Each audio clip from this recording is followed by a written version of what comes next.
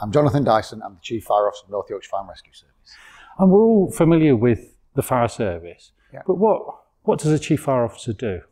The Chief Fire Officer in any service is responsible for the strategic direction of the organisation. The Chief Fire Officer is solely responsible for the people within the organisation, the resources, i.e. its appliances and the fire engines, and also we're responsible for delivering the primacy of what we're here for, which is the public safety. And recently then there's been some changes. There's been like a consultation that I think has come through the Police, Fire and Crime Commissioner. Yes. And I know that needs to go through a particular process, so it's gone through comments from the public. I think it's fair to say it's quite complex to understand the changes. I know I looked at them and a little bit sort of struggled to really appreciate what they meant. Right. What do you think people need to know about those changes? Where are they now in terms of the process? Okay. The public consultation for us is a legal duty. So when any fire service wants to make any changes, they have to consult the public and their own workforce on those proposed changes.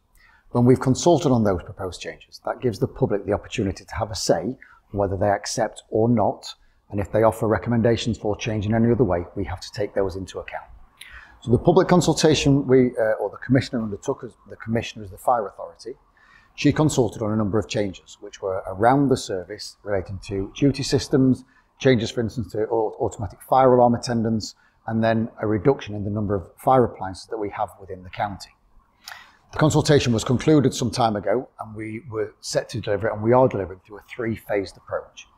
The first section is on to Huntington, the second is here in Harrogate, and the third is over in Scarborough.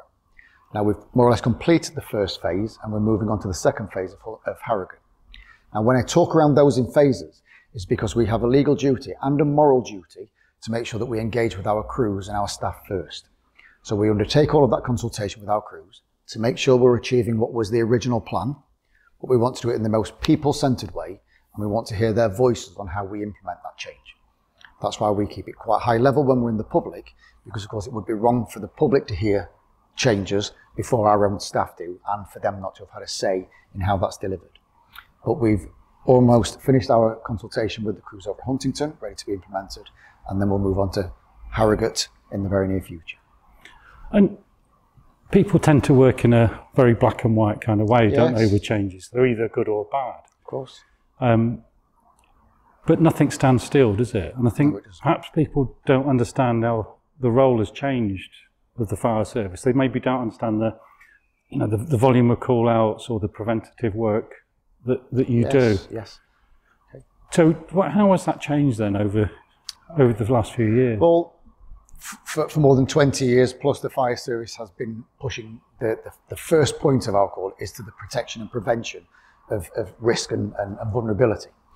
If we're responding with a fire engine, in theory something's gone wrong, or we are, unfortunately there's been an accident or something else that's requiring a fire service intervention. We of course want to prevent or stop all of those wherever possible. So our crew's focus is on prevention and protection. We prevent risk within the community through engaging with communities, with schools, with individuals of all ages, because of course fire, whilst we say fire doesn't discriminate in who it affects, it does discriminate in that it affects predominantly the most vulnerable in society. So we work with a cross range of stakeholders, police, ambulance services, community groups, safety hubs, to make sure that we are within there, and where possible, we will have an intervention from a fire perspective. Of course, we can only intervene where it is fire, but we want to support and grow our work within those communities. So our RRM was a reflection of that. So the RRM is the risk and resourcing model. And this is the change, because the fire services are risk-based organisations. They are not demand-led.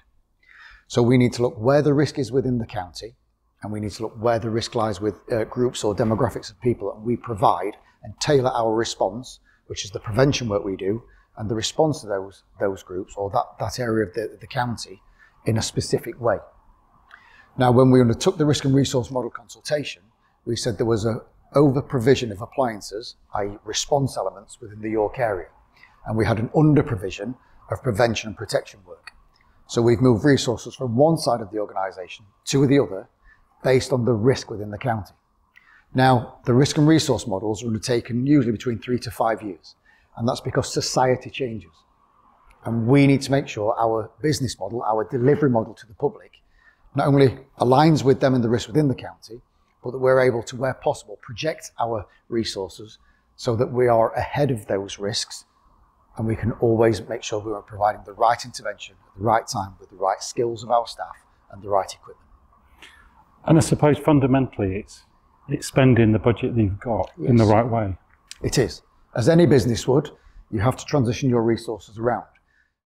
And then you had I think that was back end of last year, was it? Or no, January this year, wasn't it? Was when the report was released, yeah, yes. January this year. Yes. And then in April you had a follow-up letter. We did. That said that they'd sort of seen that you'd got plans in place to tackle the points that they'd made. Yes. Where do you see that going now? What's the next sort of step with the HMIC side of things? From my perspective, I'm confident that it will be a further positive outcome.